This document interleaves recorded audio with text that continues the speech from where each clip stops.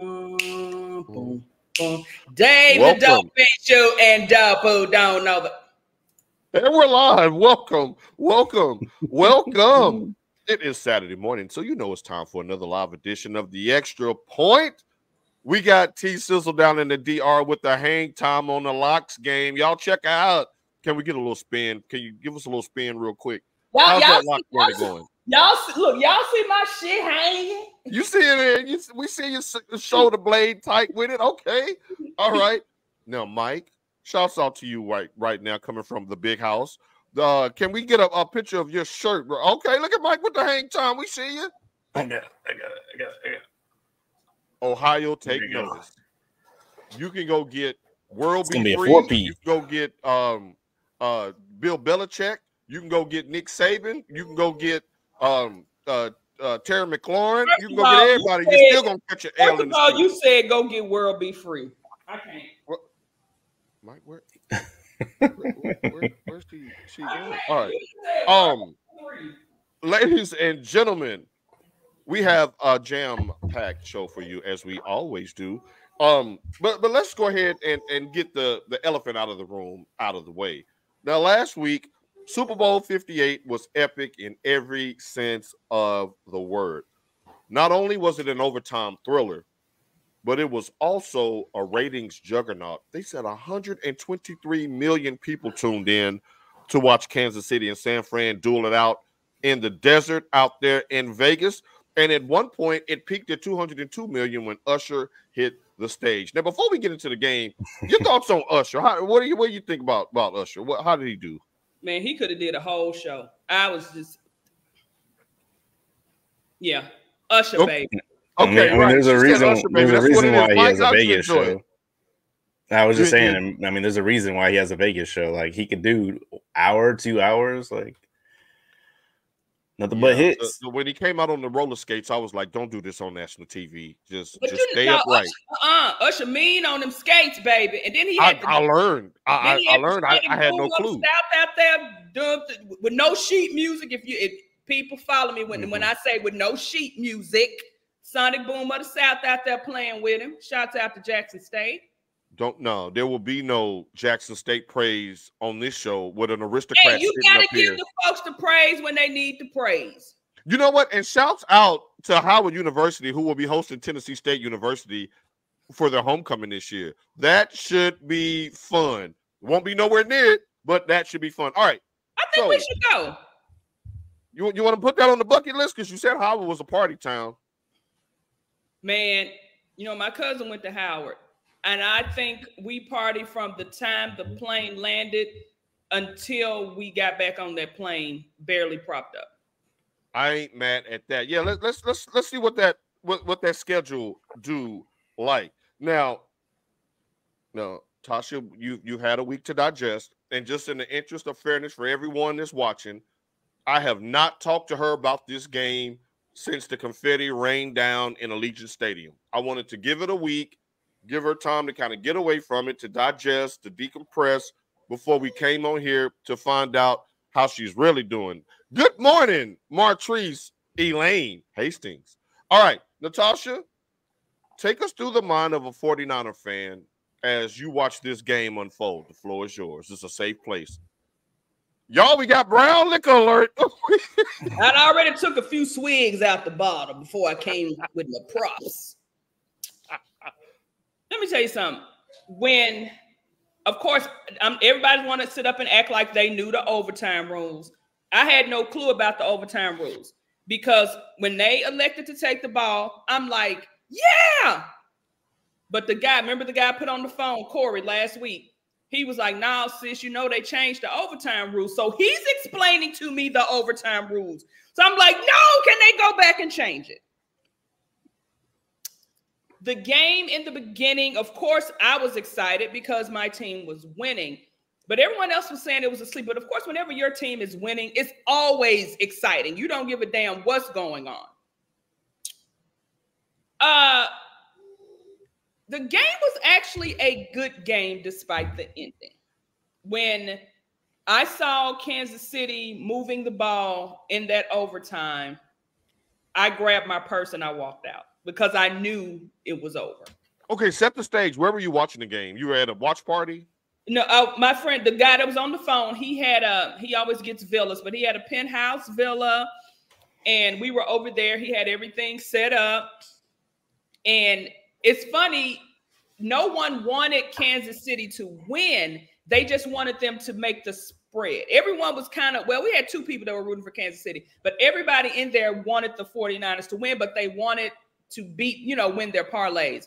Because one guy was betting at the halftime parlays, and I think he ended up winning like over $2,000 on his parlay. But it was just, I was so excited because, again, we ain't been there in 40 years. I'm going to get into, I don't know how far you're going to go into it with this, but. No, y'all was there just a couple of years ago. But I was not impressed.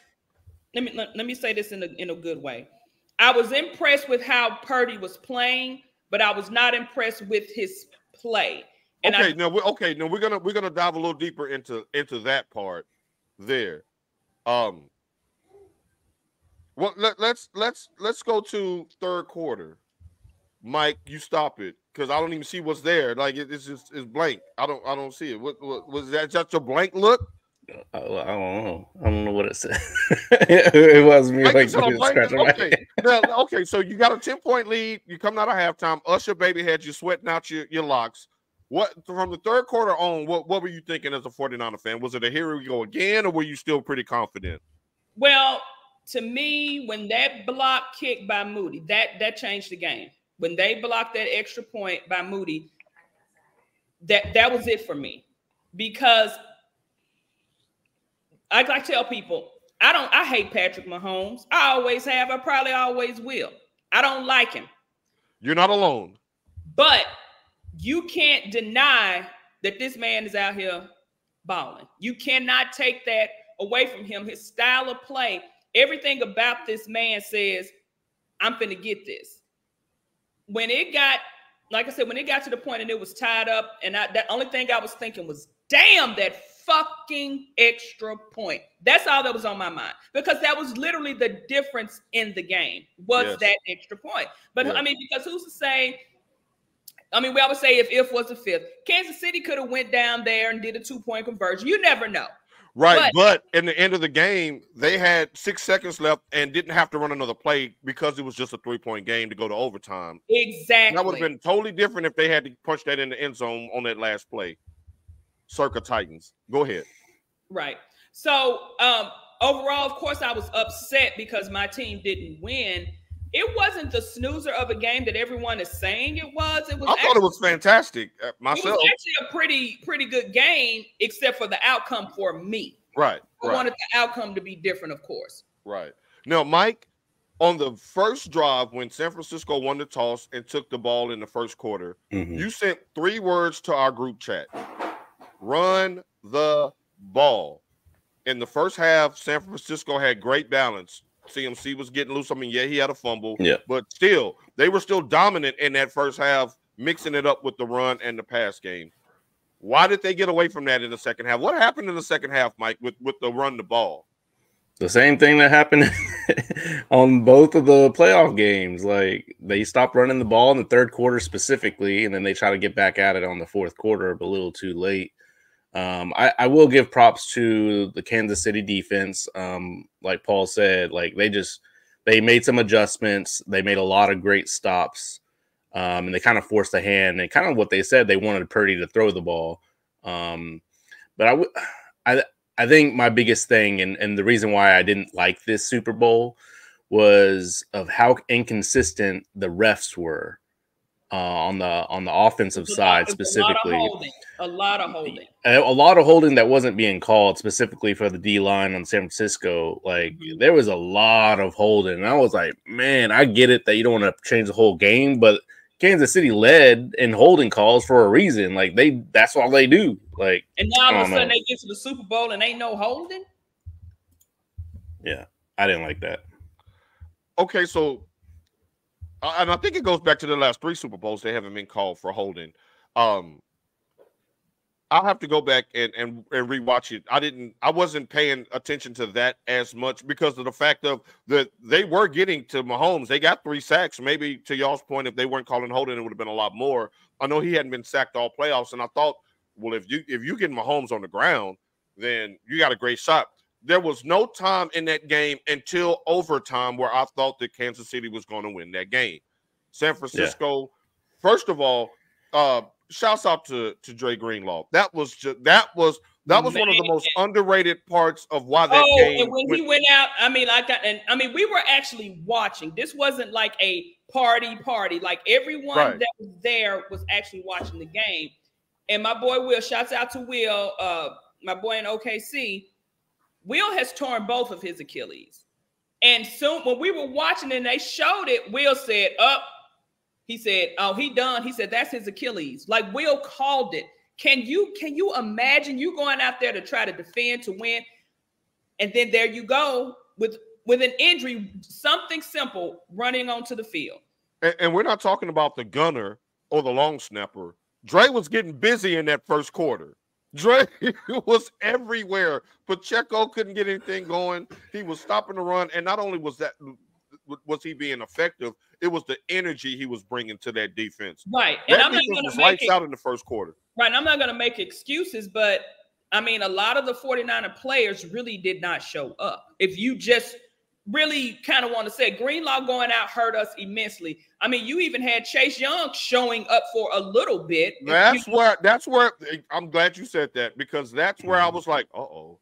Steve Wilks called him out a couple of days ago. And if Chase Young is getting to the quarterback and Bosa's getting to the quarterback, but Bosa was putting pressure. Stephanie, go ahead, Mike. I think the reason why I saw a lot of holding plays was because I had a bet on Bosa to get at least a half a sack. And I was specifically watching Bosa for most of the game. And there were so many holding calls on Bosa. I was like, man. And I'm thinking, because even in high school, I played the game. And when you get held for the whole game, mentally, that's exhausting. So I can't even imagine what he was going through that whole game. But to me, it all kind of stemmed down to coaching. And someone tweeted this, and I was kind of thinking along these lines. Shanahan was, as he always does, he played to hold, to not lose. He didn't. You know what? Okay, right. I want you to pause right there because Ray just checked in. He's a 49er fan as well. And so I want to ask this with him on the line as well. Pull up. Let's play the blame game. Let's slice up the pie. Who do you put the blame on for the second half collapse? Because everything was clicking in the first half. I mean, I put it solely on Shanahan. I mean, and who Cameron that we had on the show a couple of weeks ago. He tweeted that, and it's like, why do what does he have against the run? Does the run have some photos with him and some goats? Why did you abandon the run? Because as soon as they started running again, what happened? They scored. I said, what is the common denominator in all of Shanahan's losses? It's your ass, Evelyn. It's on the coaching. It's your ass, Evelyn, because you did the shit to, oh my God, the Falcons. Oh my God, that was heartbreaking. Right. You did it in the last Super Bowl when you want to put the ball in Garoppolo's hands. Why? And Garoppolo, shouts out to Garoppolo, suspended, PEDs, performance enhancing. What the hell what you enhancing? Look, he's trying to get one more team to get one more deal. You know them legs is weak. They wobbly. Anyway, I put it solely on Shanahan, and now everybody wants to come out and blame Steve Wilks. And then you got Bosa's ass talking about, yes, we didn't do what we supposed to do. Oh, so you just didn't do what you're supposed to do come overtime. Because had y'all won, Steve Wilks would still be employed. I'm glad you going right down my list, Tasha. I love it. Now, Mike, I want to bring you in here because you're the defensive guy as well. Steve Wilks, I wanted to play a game of fair or foul. Now Ray wants to give you your flowers. He said Tasha said it best. He was playing whole and not for the win. Now, I got to lose this gum on this one because this is getting good. Now, Mike, we saw that Steve Wilks was fired 48 hours after the game, almost to make it seem like that he was being used as the scapegoat. I thought the 49ers defense was phenomenal in that game, given the they were top 5 the whole season. So I'm sorry, Mike, Paul, to cut you off. And no. This it's your team. You do your thing. Coming in now talking about, the 49ers defense wasn't. When was they wasn't this and all of that? They've been top 5 the whole season. So now all of a sudden they lose the Super Bowl and it's all Steve Wilks' fault? The 49ers defense had a critical stop early on Kansas City's first drive to stop Pacheco from possibly scoring a touchdown. Then they turn around and open the second half with a game-changing interception. It wasn't Wilks' fault they didn't cash that in because you were up, 7, had a chance to go up 14. Ray's like, no! Mama said Steve Wilks was done wrong. Mike, is it fair or foul to throw this all on Steve Wilks? No, that's foul. The thing I didn't like was that the offensive line was talking about, or some of the offensive line was talking about how they were hungover, specifically like on one of them last plays, and to where Purdy didn't have enough time to hit Ayuk in the left corner. Debo or Christian McCaffrey. There were 3 people wide open on that play. I got something to that. And I was like, so why are you not holding the offensive line coach accountable for your players? Thank you. Because that real quick, one play in particular that Mike is talking about, they rushed the hell out of Purdy. He had Ayuk right here, and he had Debo when Debo ran to the little guardrail. Purdy missed them because the offensive line. And the offensive line is the weakness. If you did not have Trent Williams hard. He had a tough game. Have Trent Williams on that line, the 49ers wouldn't even be where they are. That offensive line is Evelyn. That offensive line ain't worth a damn. But and Ray, chime in here too. If Ray is like you preaching, whose idea was it to leave Chris Jones, all-pro tackle, unblocked on that 3rd and 4 in overtime? It was a dude that was hungover. He was hungover. He said that. Ayuk had put Snead in a blender. He was laying on the ground. Ayuk was in the end zone wide open. Jawan Jennings, who shouts out to him, he was on his way to being Super Bowl MVP. And then when you got your wide receiver being the only one that throws a touchdown. Now Purdy did get one late in the game, didn't he? He threw one to Jennings because Jennings caught one and threw one. He threw one to Jennings in the second half.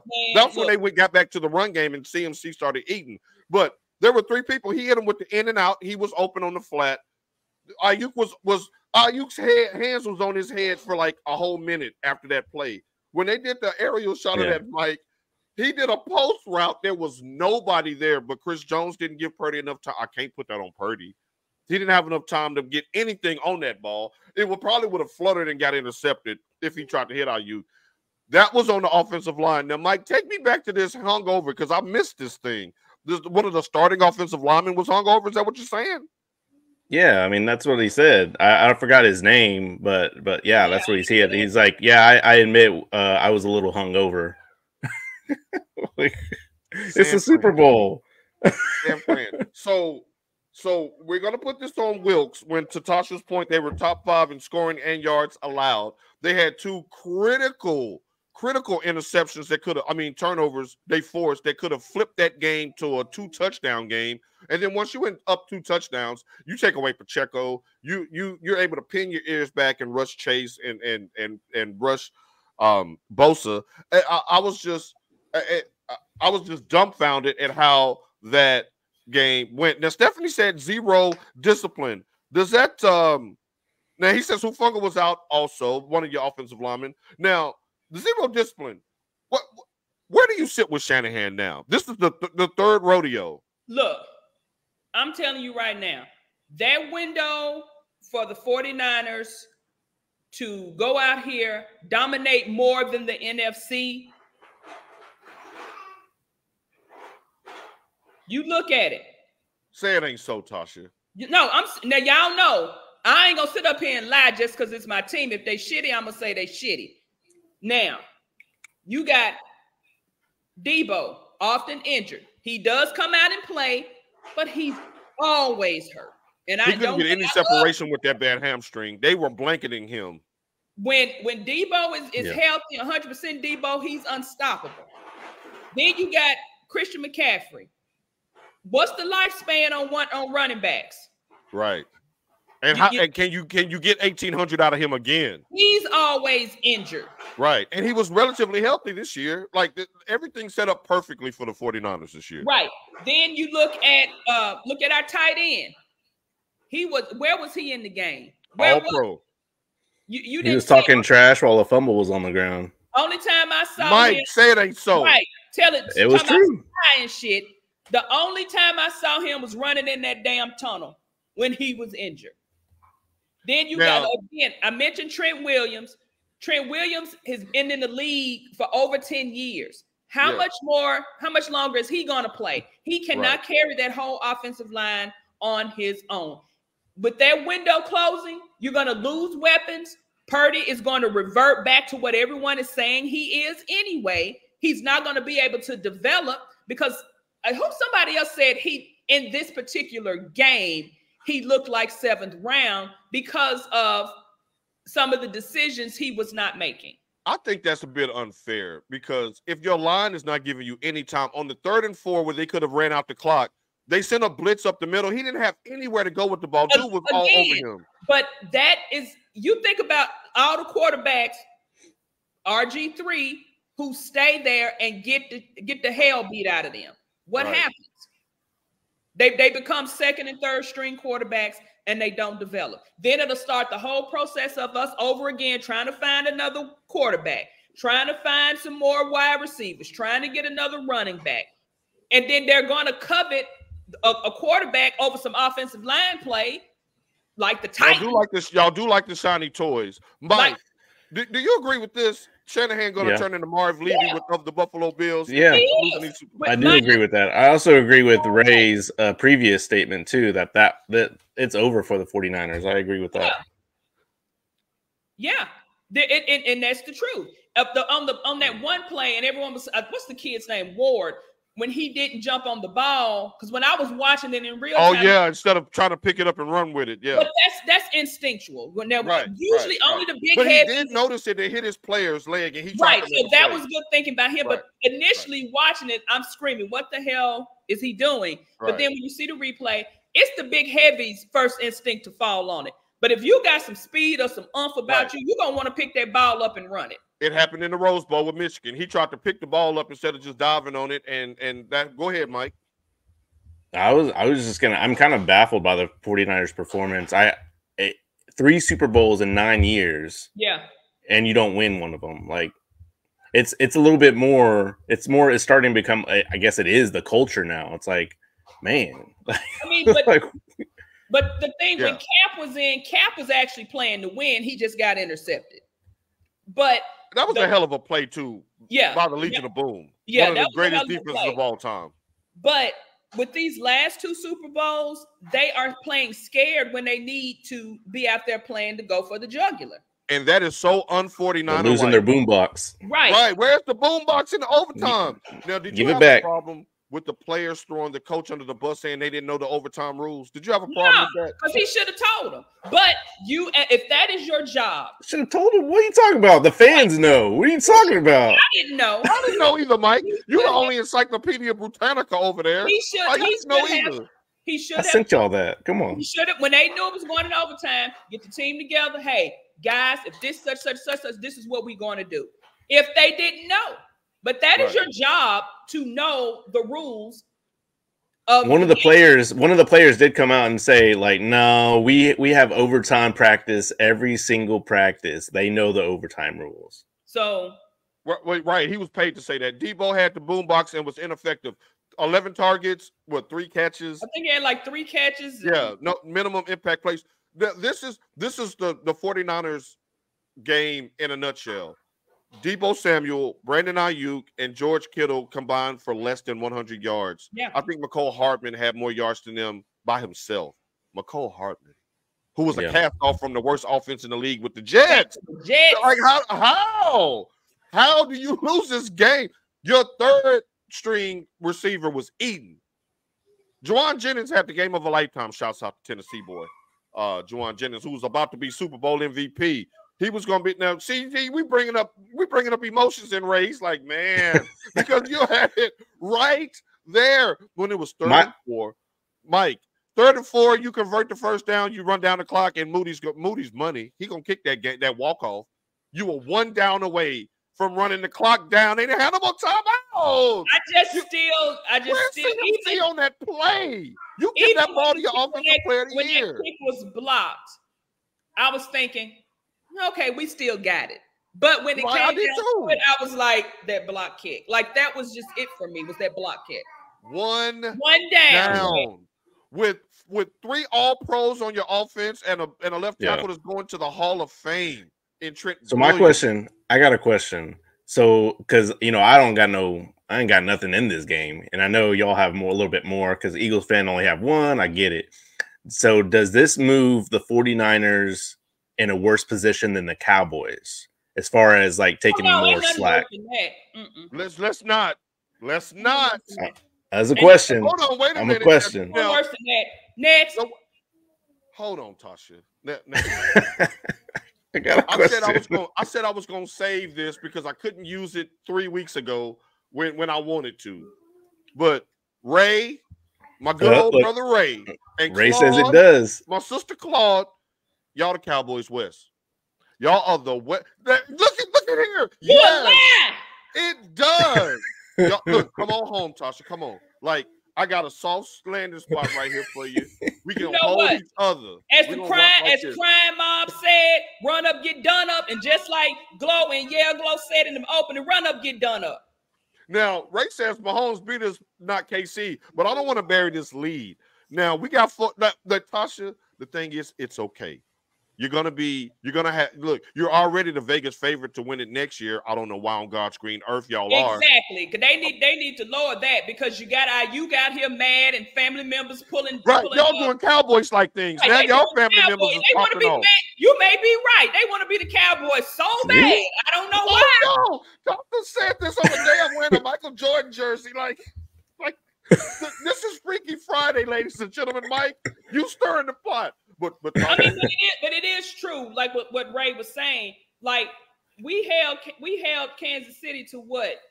19 points in 60 minutes. That is an excellent performance by Steve Wilks. And real on the side, Eric Bieniemy, get on out the way. We got a new martyr in the NFL. His name is Steve Wilks. You get 1 year at Denver before they send you high and dry with no talent on the team.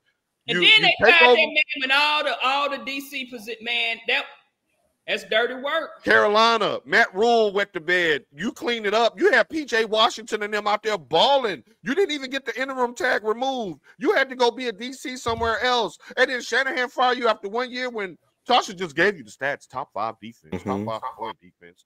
You had a magnificent performance in the Super Bowl. It's not your fault that the offense did not capitalize and go up further when they had a chance when the defense was holding them. I do not put it in there. Stephanie says if it ain't broke, don't fix it. It's almost like he doesn't understand the best defense is keeping Mahomes off the field. Yes, to go back to what Ray just said. He said Mahomes beat us, not KC. Y'all left him too much time on that clock, and y'all let him get on the. That just goes to show you I can be on the field for 4 minutes and score. Where you've been on because at halftime they was only down 1. It was a 1-score game at halftime. Yeah, it was 7 points. After all of that, like they were physically beaten on the field in that first half. I was like, damn, I'm gonna have to go through a whole year of Tasha saying all my teams won, and I found myself rooting for Mahomes to lose because, quite frankly, I'm sick of him. Like, I didn't even know my mama didn't like him until Super Bowl Sunday. That was a shock to me. My mama liked everybody. He was up in the booth the whole season. You bring the man out of the booth, and both of us throwing shade at him too. Have him on the field. Have him in the booth. That's disrespectful, Mike, and you know it. You bring your defensive coordinator out of the booth so you can get in his ear on the sideline. And when it's your fault, Evelyn. Right. Bosa, you said after the game that we were not prepared for the run-pass option. You crashed the line of scrimmage and left that hole wide open. It wasn't Steve Wilks. You went running after Pacheco, and Mahomes was like, la-di-da. Tasha on 4th and 1. Was that the game for you? Because that was it. You was up 3 in overtime. You stop them. It's over. 4th and 1. Mike, 4th and 1. We ain't got no spy on the quarterback. Yeah, that's unacceptable. I said 3rd down or 3rd, 4th down. Mahomes is a problem too. Yeah, guys, I left. I was watching not the game, but you know when you go on ESPN.com and you can do the little game cast and it looks like Tecmo Bowl. That game cast is dope. That's what I was watching. And when I saw them kept moving, I just did my phone. I scrolled up, put that shit in my purse, and I sat in the car. You know what? I empathize with you, and because I do that too. I'm not going to watch you walk my team down and then celebrate. I'm not going to watch it live. I'm going to turn that shit off, and then y'all going to have to tell me about that later. Like because you get that feeling in your stomach whenever it's your team, because you know your team, when you know your team is like, the momentum is totally going the other way. I'm like, nope, can't do it. I didn't watch 4th and 1 in the Rose Bowl, Mike. I didn't watch it. It's not just the 49ers. If it's a team that I am rooting for, if they lose, I don't watch SportsCenter. I've not watched SportsCenter, First Take, or any of that for a week. And even on my podcast, when they talked about the game, I'm fast forwarding because I don't want to hear it. And ladies and gentlemen, me and Mike, who can be 2 trolls in a pod, we raised up this whole week. We didn't mention nothing about the game. We wanted to give her a week to. No, if y'all would have trolled me, y'all know what it would have been. Y'all know what it would have been. Y'all already know. It would have been nothing. It would have been the same thing we're talking about right now. Y'all already know what it would have been. Okay, so whose season was more disappointing? The Cowboys or the 49ers? Damn. So you already know the answer. Go ahead and say it.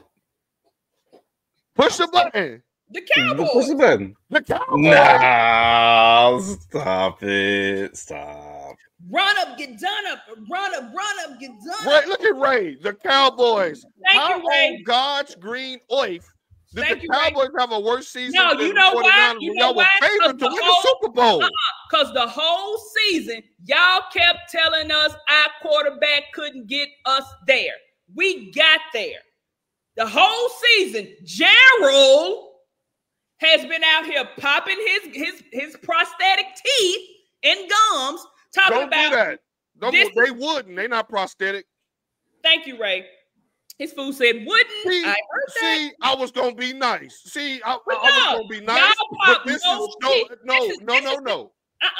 This is my problem. Now, Mike, damn you for this, because I wasn't gonna do this today, but they done made me. Look, this is my problem with you damn 49er fans. Why do I have on red today? I want to throw this shit in the garbage because Jordan. Say what you want about the Cowboys' futility, and yes, it has been 30 long years. We land in the bottom of the Titanic in the Atlantic, just like y'all. But y'all in the submersible. Y'all down there too. But hold on. Here's the difference. Cowboy fans are narcissists within ourselves.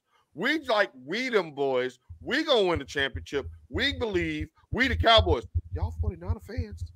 The 49ers in general, all y'all do is look down on other franchises and troll. I see all you 49er fans that live in Nashville always taking shots at the Titans. I see you be the first one to comment when the Cowboys lose.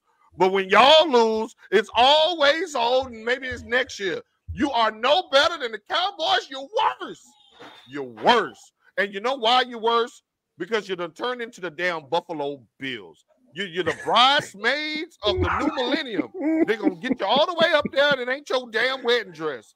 I'm sick of it. You 49er fans, I'm glad you lost. I'm glad Patty Mahomes put you on that pedestal just to knock you off. You 49er fans, you're arrogant, you're disrespectful. Martrice, don't do it. She said, no, this ain't getting good. Tell us why you really hurt, Paul. Tell us why you really hurt. And you're disrespectful. And as soon as the Cowboys lost, I go on Facebook and I see a big old post from Tasha T. Sizzle talking about, I should have known better than to pick them Cowboys. They ain't no count, blah, blah, blah. When y'all lose, we just mind our business. We didn't troll y'all like that. Y'all are so mean to us and cruel to us, and you don't have to. And you got a little winning streak against us. Now I'm sorry, Denise, but they did it. They did it. She said, "I'm big mad." He is. Tell him he big mad. Y'all play to beat us. We play to beat somebody in the Super Bowl. We ain't the same, bro. Y'all are worse. We ain't the same. You're the biggest y'all chokers. count little victories as big things. We don't count little victories. And that's his point, though. That's his point, though. The Cowboys go after the small victories. Like, they just trying to do something in the playoffs. Big. At least we thinking big. We shot for the stars and we play down. 49ers. Got no, y'all putting that powder in there, sticking that stick in there, and picking 49ers. That powder was from the 90s. Don't bring up them powder days no more. You know, that was a rough transition out of that powder. The 49ers were favorites before the season started. Mike, say that again because Sasha ain't listening. Yeah, the 49ers were favorites. The Cowboys weren't favorites for the Super Bowl. The 49ers were. Y'all choked this season. Because we already know the Cowboys ain't ish. Y'all choked. Last year, you complained that you didn't have a healthy quarterback. Don't know it. Now, that is true. Say it again, Mike. I said last year, y'all complained that y'all didn't have a healthy quarterback. Go ahead, Mike. I already said it. I ain't saying it. No, we didn't have a healthy quarterback against the Eagles, but y'all know I was betting on black that game. But he didn't. His arm was like this, but I still think they would have beat the Eagles, or the game would not have been a runaway as it was. This is what I'm talking about. We were an injured team, Mike. This year you were healthy as a horse. You was healthy. You had a 10-point lead. We had a defensive player tore his Achilles running on the field. We had Debo pull up with an injury. Half of our team, there you go. We was broken up. It's football. You're gonna have injuries. Like, we still went out there and played. No-ish. Y'all always talking. Y'all let Gerald get out there. Y'all scared of Gerald. Y'all don't tell him to do this. Y'all don't tell him to sit down. Y'all scared of Jerry. That's why people talk about y'all. It's because of Jerry. And your owner pop and lock. Our owner don't say nothing. I own them York sit back and do their mind. Now we got the injury report. Ray, you a good brother and you a good fisher and you a good brother. You know what I'm saying? 3 Super Bowls. 3 Super Bowls in the last 9 years, and you lost all 3. Ray, you fish? Yes, he fished. You ain't never seen him post them big old fish on the. Okay, Ray. Now let's get to Purdy. Since y'all getting on my damn nerves this morning on a beautiful Saturday morning here in Dallas, Texas. Ayuk, he ain't re-signing. He gonna be with the Titans this year. Because he ain't re-signing. Because he told y'all. He said, "Yes, ma'am." No, you're being a little. What's the word? You're being too humble, Ray. You bass fish. You do that ESPN2 type fish. You know the joints that you wear that come up here and you get in there and you Ray gets down like he had them big old ESPN2 fish. Okay, I digress. Now, Ray, since we got your attention, I'm gonna ask you and Tasha and Mike this. Brock Purdy, I have no problem with him this year. He had a phenomenal season. He checked all the boxes for me as far as what I would want in a quarterback. If Will Levis can be on the same trajectory as Brock Purdy, I will be one happy fan. I loved his game. I love his moxie and his quiet confidence. The stage wasn't too big for him. He wasn't out there skipping it in the dirt.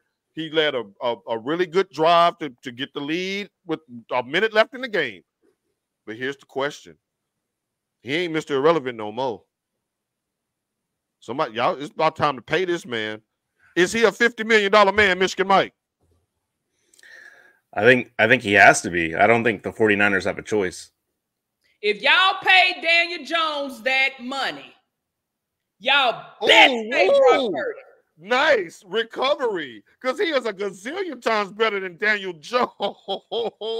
That's true. Ray is giving a caveat. He's saying, but he got players though. He does. So what do you do? Because you can't not pay. I mean, you can't even franchise. I mean, you can franchise tag him, but he doesn't get a 5th year because he wasn't drafted in the first round. Y'all know what happens usually when these players get paid. What happens? Daniel Jones. Remember, he got his money. And then they were starting some dude named DiNucci. No, Daniel Jones was already doing this when they gave him the money. They was just stupid. So Ray says no. Maybe 30? No. That's what Ryan Tannehill is making. Ray. $30 million? Yeah. I wish. Again, because you don't know what weapons he's going. I mean, of course, we know McCaffrey's going to be there. We know Debo's going to be. We don't know if Ayuk is going to be there. Jennings is going to be there. I would franchise tag him if I were y'all. I would franchise tag him. He still has a decent lineup when it comes to players. They need to get him some offensive line help. Yeah. If that doesn't come through the draft, then we're going to be at this place again next year. 49ers. Ones that don't drink the night before the Super Bowl. Right. We're going to have. Don't admit it either. What the hell is wrong with you? 49ers losing in the NFC Championship or 49ers losing in the Super Bowl because you ain't got no offensive line help. But again, it was a lot of throws that I think Purdy still could have made that he did not make. Oh, that's true. He's still young. Yeah. I mean, and normally where he would try to run, I think he was trying to opting more for the throw, kind of like Lamar. It was the same game plan that to Mike's opening salvo, where Buffalo did the same thing. I mean, Baltimore did the same thing. They just stopped and started passing the ball too much. Right. I was more concerned and praying that we didn't get the 49er team that showed up against the Ravens. That was my biggest concern. Well, I knew this would be a juicy topic, but I didn't know it was going to be this juicy. But we got to move through the script because we have to talk about the champs too. And conspicuously missing is one Justin. Right, where Justin at? We get a break today. No, we get a break. That we deserve a break today because ain't nobody checking for the Chiefs. We sick of it now. Yeah. Next. Now we're all in agreement now that this is a full-fledged dynasty that we watching with the Chiefs now. Now, Kenny, man, we're going to hit you with the Titan staff questions in a couple of weeks after we come back from vacation because the Titans don't belong in no conversation that got to do with the Super Bowl right now. At all. I'm going to say that before Tasha says it. All right. So we're all in agreement. It's a dynasty, right? Like, we can just move past that part, right? So let's go to this part. Can we just move past that statement? Mike, and you too, Tasha, but I'm going to start with you, Mike. Kansas City, as I clear my throat, was 15th in scoring. They led the league in drop passes and offensive penalties. They had a -11 turnover margin, and they still won the damn Super Bowl. Yeah. Because what did I say? They show up and play when they need to. That's refs show up and play. I know that. Stop it. I mean, but that's what Mahomes' greatness is bigger than Now look. Natasha come on here every year talking about the tuck rule, but you still call Brady the GOAT. Don't make me turn on you, Mike. Talking about some rep. Because Brady ain't no GOAT. We're going to get to that in just a second. So, Tasha, I'm loving how you're going down the script with that. We right here at this. Mike, don't you start with that. Don't do that because them refs don't help Brady out on many occasions. Let me digress. As an AFC fan of an AFC team, y'all, I'm completely discouraged. I was rooting for the 49ers to give us some semblance of hope that Kansas City can be beaten. You had Marquez, Valdez-Scantling, and McCole Hardman as your starting receivers, and you won the damn Super Bowl. They won with Juju Schuster-Smith last year. And he's worse than those two. So, what as a AFC fan, what do we have to look forward to? Is this going to be the Patriots 2.0? Are they about to rip off 10 straight, at least Super Bowl appearances? Mike, who can beat them? If they had all of these things working against them and still won the damn Super Bowl, what I gotta go more. I gotta go more AFC team. I can't even think about the NFC team right now. I automatically look at Burrow because he's done it before. He can do it again. And then I'm saying my hot take. I know my hot take a couple years ago was Detroit. My hot take is the Jets. I think the Jets can beat them. The Jets can't fight their way out of a brown paper bag. What's in that This cup? is what y'all said when I said Detroit. So, Mike, what's in that cup? No. Yep. So I didn't say that. Yep. What's in that cup, Mike? We need to inspect that cup. Can we get a urine sample out of you? It's my first team. It's invisible. No, that's called clear in these parts of the woods. You on that clear this morning, on that Everclear? I'm about that clear. The kid he says, I'm still mad. Like, why didn't he go for the field goal? No. Kenny, you trolling. We gotta move on from that. List today, so stick around, Kenny. But okay, so y'all, I'm picturing this nightmare scenario, and me and Mike talked about this earlier this week. What if Derrick Henry takes a pay cut and signs with Kansas City this offseason? Because all you know what he wants is a ring. And he's looking around like he out here putting on, doing his best glove, Gary Payton, and mailman Karl Malone. He out there searching for a ring. They could do that. They could do that because they have the defense. I mean, they literally they don't need an offense. I mean, they need a quarterback, Mahomes, that can convert third down, which he does. But if he gonna go to the frozen tundra that is Kansas City, he might as well go on up to Bmore. Because that's my pick. Vegas has Baltimore as the betting favorite to land Derrick Henry. And Ray agrees with you, Baltimore. Lord Jesus. Look, we already lost Steve McNair. He'd get more money at Baltimore. To Baltimore. We lost Mason to Baltimore. We lost Samari Rolle to Baltimore. 3 pillars of our championship run back in the early 2000s. We cannot lose Derrick Henry. But to Paul's point, like if he's going for a championship instead of money is where Baltimore's at. And a chance for a Super Bowl. Well, money. But if he got cap space, we can give him $10 million. Right. I said a chance of a Super Bowl. Right. So it's not about money, or he would have stayed where he was. But if he wants an automatic Super Bowl, then go to Kansas City, get one. No, but I think the Ravens. That's my AFC team. Y'all know it's betting on black. It's always them and the Steelers. I can't pick both because they both in the same conference. Because if you take some of that need to run from Lamar and put it on Derrick Henry, Lamar can actually do both. So then it's like when you run in a play, who you going to stop? You going to stop the king? You going to stop old Lamar? Then you got Zay Flowers, who's actually out there playing. They got a decent defense. There is one player that I know currently right now that has a winning record against Patrick Mahomes. His name is Derrick Henry. Mm-hmm. He has a winning rate. He's 3-2 against Patrick Mahomes. So if you do go to Baltimore, and to Tasha's point, the run pass, the RPO with Henry run the ball and Lamar, like run the ball. We need to be rooting for that to knock off Kansas City.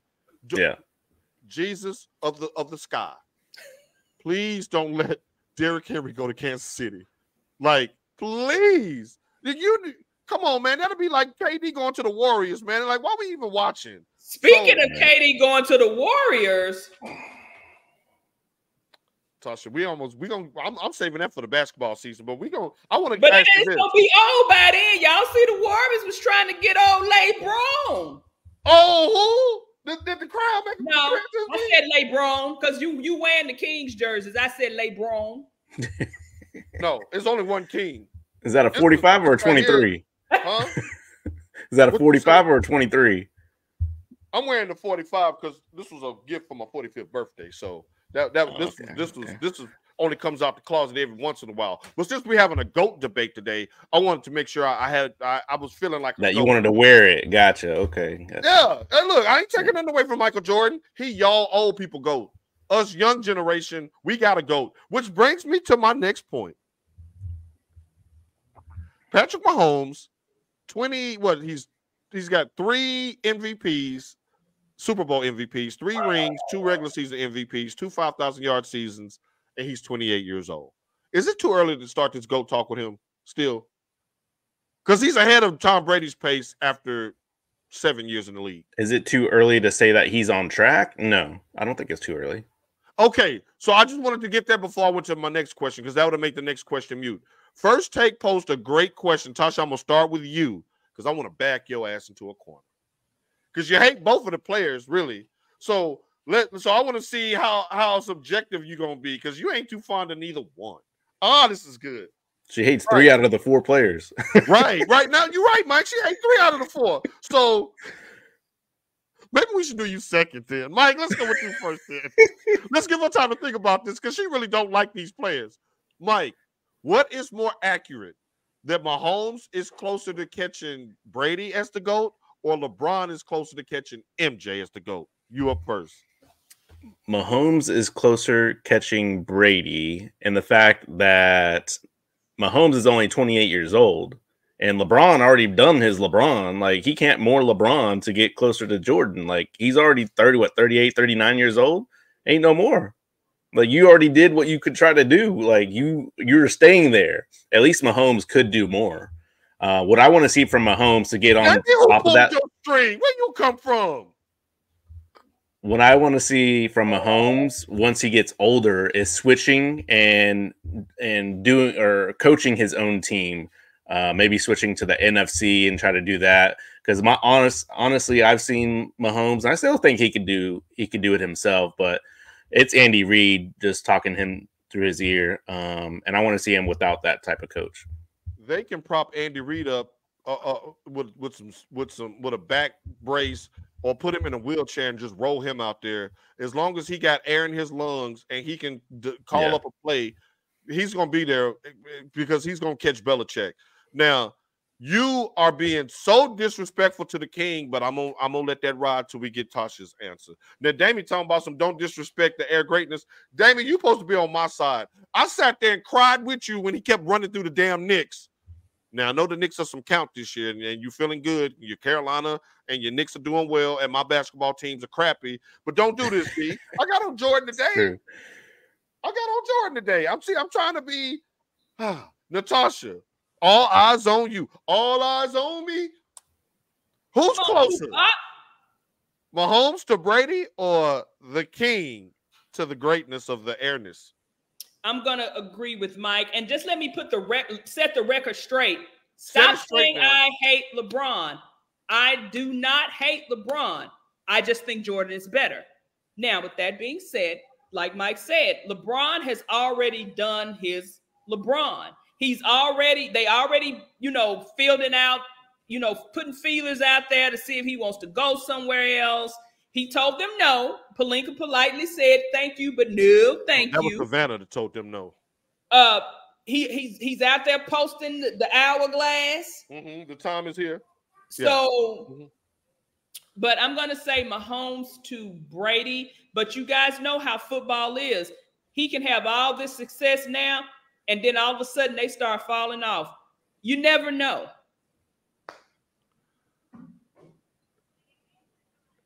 Y'all, I didn't even think this would be a discussion point.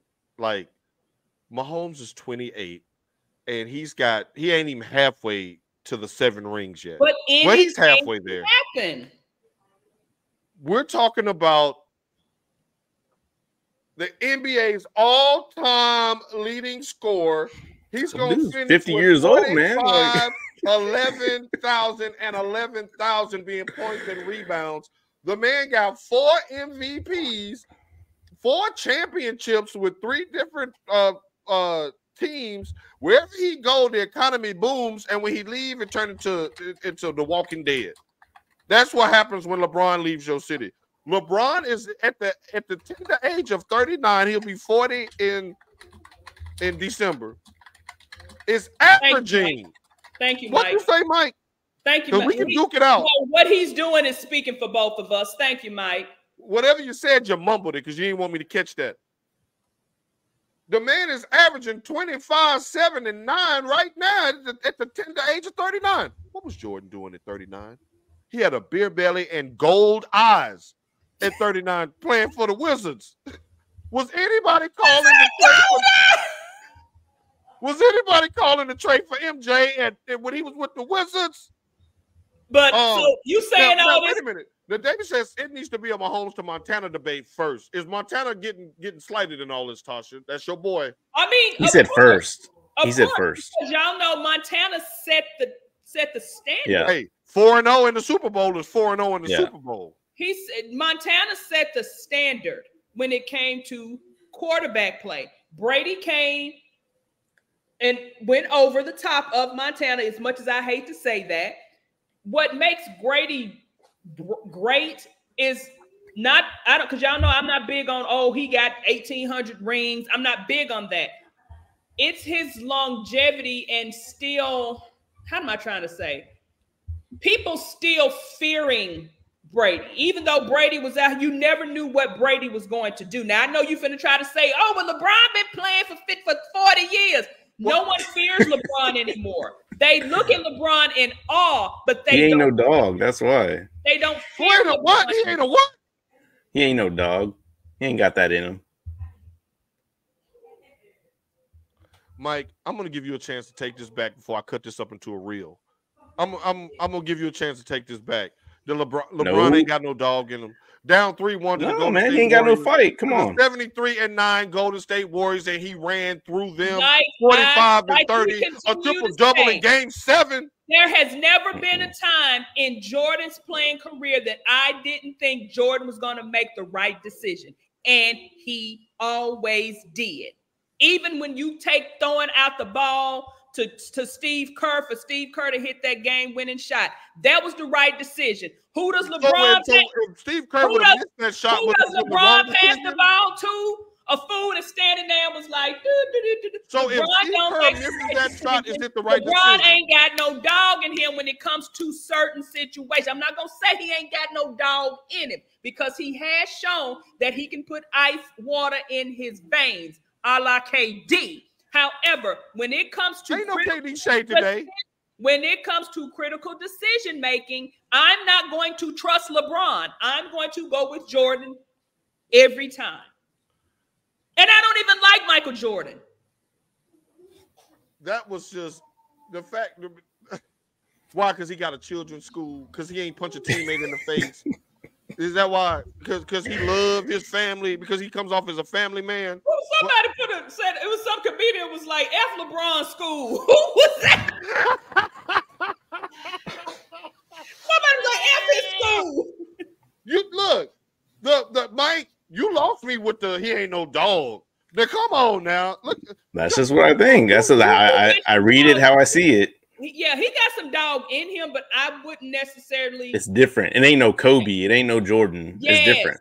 Yes. What makes why is Kobe more of a dog than LeBron? Man, because Kobe Bean wasn't having it. Just like when he told them take his shoes off, because the whole team wasn't playing, had that man go in there in the locker room and take all them people's shoes who had on his shoes because they wasn't playing up to standards. LeBron puts up with that. Ain't no way in hell you got AD with his 16-inch eyebrows straight across out here playing like he's scared of the damn ball. They got you there, AD, simply because if LeBron is gone or LeBron is not there, if LeBron is on the bench, you're supposed to take over. You only take over when LeBron is in the game. He won a chip with AD. So first of all, there. Second of all, I'm not going to say anything about it being in the bubble, but it was in the bubble, just like all the other teams were in the bubble. They had the same opportunity to win, just like the Lakers did. Let me say this so we can move on to a bigger point that you had started to make before Mike got me railroaded with that blasphemy. Now, y'all talk about fear and being a dog and all of that. Y'all seen The Last Dance? Did the front office fear Michael Jordan?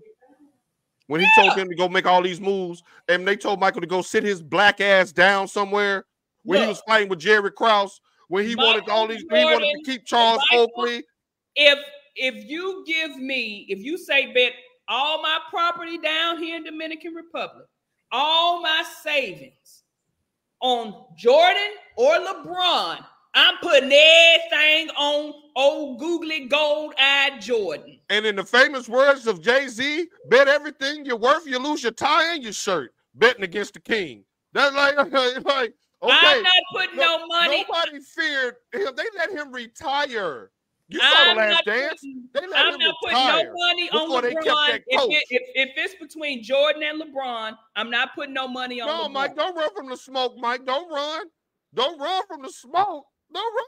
See, Mike threw a rock and pointed over to your yard. So now he's seeing me and you over there talking it out while he looking out the curtains like, nah, Mike, don't do that. So Abner.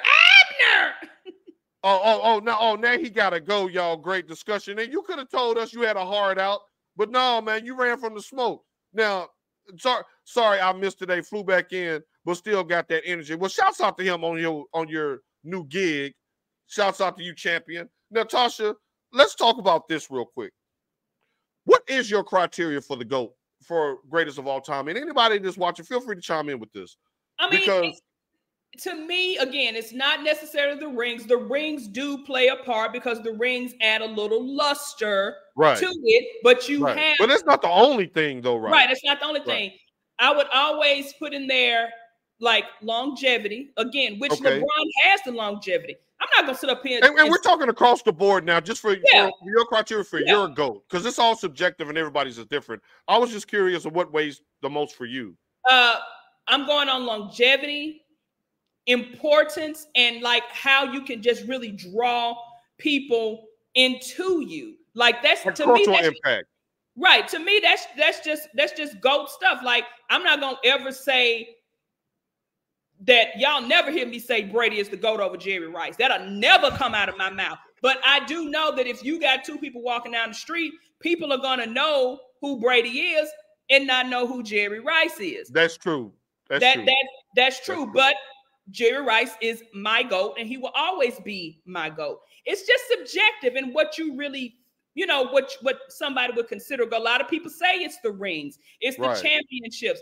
Charles Barkley, one of the greatest forwards, if not the greatest forward of all time, he ain't got no rings. Y'all gonna say that man ain't a GOAT at his position? Wait a minute, is this shade? Don't trust the perspective. She thought the Niners would win. Bruh. We're here for. Oh, she took her glasses off. Now, bruh, we done forgave you and them refs. Don't come in here. I'd like you missed it. Run up, get done up. You better Google run up, get done up. King Skinny Pimp, Crime Mob, and Glorilla. Run up, get done up. To your point, Tasha. Hey, Justin. And we were wondering where he was. Congratulations, Justin. Is that what you wanted? We get it. Y'all won. We sick of y'all Chiefs. We sick of it. Let somebody else win for a change. But it's fun. It's not funny, but it's a fun discussion to have with you because you watch all sports: tennis, boxing, Olympics, track and field. Hell, you'll even break down the figure skating GOATs. So I was always curious as to. You know, it's been 40 years since Torvald and Dean. I'm sorry.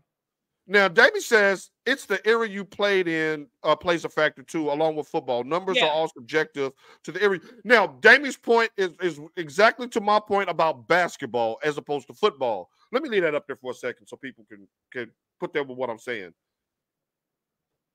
Bill Russell had 11 rings. He was 11-1. Nobody's calling him the GOAT.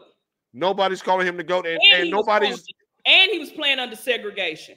And he was playing in a Boston Garden that was full of cigarette and cigar smoke. Right. They were smoking inside the garden when he played. And he was playing in Chuck Taylor's. But nobody's going to give those credence because of the era he played in. He played against a bunch of plumbers, a bunch of people who worked at the airline in the offseason and things like that. Jordan in the 90s, because of the boom of the Magic and Bird era, it was more of a global game. Well, really, Jordan globalized it. It was an American sport before Jordan came on the scene and made it global. The Barcelona Olympics and that whole Dream Team tour really just added to his lore. Like, he was the biggest thing on planet Earth. Can you imagine going to Barcelona, Spain, and it is a billboard from the ground up to the sky with your face on it? Right. Now, he's showing you love. There you go. Yeah, Justin's a good dude. We got to let you to the victor go to spoil. So today we got to just eat crow because your team did it. But it's so subjective. And I look at the era because really, and I'm not even laughing when I say this, as a Cowboys lifelong fan, I can personally attest that Jerry Rice is one of the best football players I've ever seen play. Ever. For the fact that he didn't have the ball every play, the impact that he made in them games, there's no 49ers without Jerry Rice in the 80s and 90s. Then he went to Oakland and went to another Super Bowl. Like there is a case to be made for one Jerry Ballhead Ho Rice.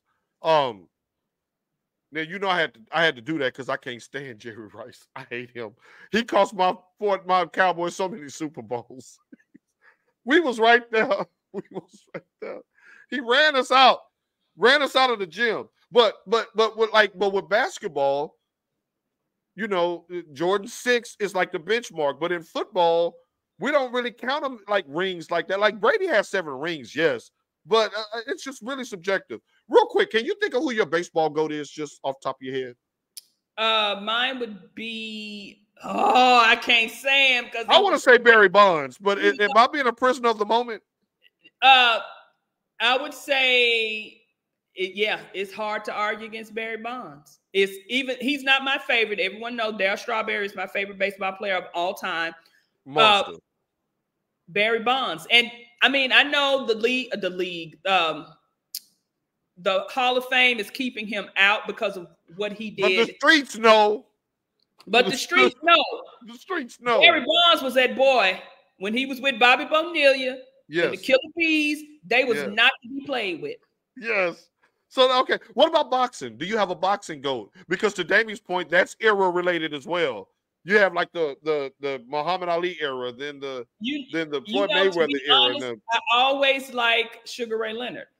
Not saying that he's a GOAT, but it's subjective. So he's your GOAT. Like everybody can have their own, in my opinion. But then, of course, what put the most splash out there, and you had to pay for most of his matches, and that was Mike Tyson. Right. So then where does that put Evander Holyfield, who's 2-0 against him? Like, it's so subjective because one can say that he's the GOAT over Holyfield because of cultural impact and all that. When we watch those boxing matches, we could watch that on regular television. You had more eyes on boxing back in those days. But Derek Jeter's a good one. Yeah, Derek Jeter. I like Derek Jeter. Derek Jeter's a good one. Okay. All right. Now, real quick, we have All-Star Weekend coming up it's going on right now in the NBA. And tonight there's going to be a special challenge that I want to get your thoughts on, Tasha. We have Steph Curry in a 3-point challenge against WNBA star Sabrina Ionescu of the New York Liberty. She's who? Ionescu. Okay, I knew you would. See, I told you she knows all of her sports. I knew she would help me on that. Now, she's currently the WNBA single-season 3-point record holder. Is this a good or a bad look for Steph Curry? Can he win either way? It's almost like when they had Jesse Owens out there racing that horse. Hold on. What did you say, Tasha? You remember when after Jesse Owens, when he came back and defeat the Nazi Hitler in the 36 Olympics over there, and he really didn't have anything else to do, and he was hard on his luck, and they've had that man out there racing horses. You think this is like a shtick like that? I mean, it is because let's just face it. NBA All-Star Weekend is not what it was when we were growing up. It's never going to be that again. All we had to see, it wasn't no celebrity game. It wasn't none of that. All we needed to see was the 3-point, the slam dunk, and then the game. That's all we needed. Oh, she said Steph gonna Steph. Your daughter said, okay, y'all wrap it up. She's over us. Now, look, y'all going to miss us the next 2 weeks because we're going on vacation. Right, we trying to get all this out now because we on vacation for 2 weeks. Right, and the dunk contest is trash. Yes. I'm going to be watching Michigan versus Michigan State on Fox tonight at 7 o'clock anyway. So, and I'm going to watch Oppenheimer because I watched the Color Purple musical last night. Damn, didn't that went out on HBO in like 3 weeks. Like, they didn't do too good in the box office, huh? All right, well. It's a good movie, though. Since she told us to wear our prophylactic and wrap it on up, who you shouting out this week, Tasha T. Sizzle? I am shouting out my friend, I call her Millie, but her name is Milagros Cruz. She is the lady that does my laser. She keeps you good looking like a Mexican hairless down here. It's her 3rd anniversary for her shop. She is the best, I'll say, in this country. And she laughs when I say that. At getting off the laser hair removal and other things. Got to shout out Caitlin Clark for and I watched it. Well, that part I didn't watch the whole game. For her breaking the all-time scoring record for women's basketball, even though the crowd was trying to throw some salt. Talking about Cheryl Swoops. What y'all not gonna do is disrespect Cheryl Swoops. That part, T-Sizzle, that part. Never be Cheryl Swoops. We just gonna put that out there. That's about it. Somebody had a birthday. Oh, y'all know my little friend Carlos, who does everything for me and Gino. He put all the stuff up in the new house. Carlos's birthday is on Monday, guys. He'll be 36. Well, happy birthday to him. I have a couple of birthday shout-outs. I want to send a shout-out to my nephew, Kenny Mann, who celebrated a birthday on the 15th. So happy birthday. Hope you had a great day, Kenny Mann. Also, since we won't be on the show next week, I want to send a shout-out and a birthday hello to Martrice Elaine Hastings. She will be 21 and finally old enough to drink next weekend. So happy birthday to you, Martrice. May you have 21. The best birthday ever. Okay, Treese. 21 years old enough to drink. You know what I'm saying? The happy birthday wishes come in. So real quick, That's the all-star lineup. Who wins tonight? Tomorrow, the East or the West? You know I'm gonna go for the West. I'm going for the West too because it's Team LeBron all day. Ladies and gentlemen, it's been a long football season. We've been grinding. We're about to go on a 2-week vacation, and you'll see us back at the start of March for March Madness, the start of NFL free agency, and the countdown to the NBA playoffs. On behalf of Tasha T. Sizzle, it's your boy PL Culture. Have a good one. We out of here. Peace. Feliz fin de semana. Hey, feliz de semana.